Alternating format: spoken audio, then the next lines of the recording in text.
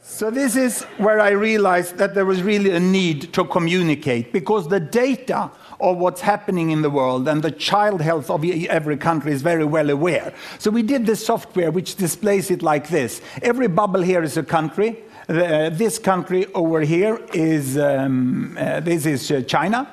This is India. The size of the bubble is the population. And on this axis here, I put fertility rate. Because my students, what they said when they looked upon the world, and I asked them, what do you really think about the world? Well, I first discovered that the textbook was Tintin mainly. And they said the world is still we and them. And we is Western world, and them is third world.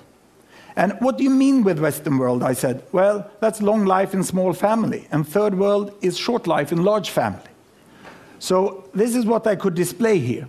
I put fertility rate here, number of children per woman, 1, 2, 3, 4, up to about 8 children per woman. We have very good data since 1962, 1960 about, on the size of families in all countries. The error margin is narrow. Here I put life expectancy at birth, from 30 years in some countries up to about 70 years. And 1962, there was really a group of countries here that was industrialized countries, and they had small families and long lives. And these were the developing countries. They had large families and they had relatively short lives. Now, what has happened since 1962? We want to see the change. Are the students right? It's still 2 types of countries? Or have these developing countries got smaller families and they live here? Or have they got longer lives and live up there? Let's see. We start the world. And this is all UN statistic that has been available. Here we go. Can you see there? It's China. They're moving against better health. They're improving there. All the green Latin American countries, they are moving towards smaller families. The yellow ones here are the Arabic countries, and they get larger families, but